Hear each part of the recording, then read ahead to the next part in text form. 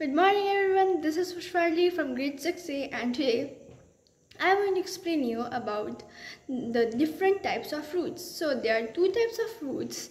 First is taproot system. In the taproot system, a single root called as the primary root comes out from the seed after germination. Later, smaller roots called as lateral roots branch out from that primary root. For example, mango, neem, sesame, pine, pea, carrot, radish, and etc. Now the second type is fibrous root. So what is fibrous root?